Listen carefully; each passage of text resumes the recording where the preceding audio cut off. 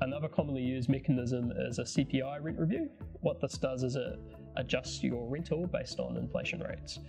That sounds really easy, and in the lease there'll be a formula that dictates how it should be set up. One of the issues we do see though is that sometimes people get the calculations incorrect, and what that means is that the tenant may be overpaying or underpaying the rent, and usually it's overpaying. So when you get a notice about a CPI rent review, just make sure to do the calculation yourself or get an advisor to help you to check that calculation is correct. Another option that you may see would be fixed growth or fixed increases. What this means is that your rent increases by a fixed percentage, typically every year, and that should just flow like clockwork. You just receive a notice from your landlord that says, hey, the rent's going up, and it's cool because you've already agreed to it, so that's all pretty easy.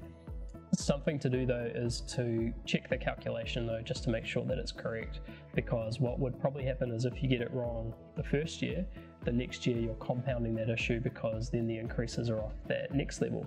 So making sure that the calculation is correct is really important.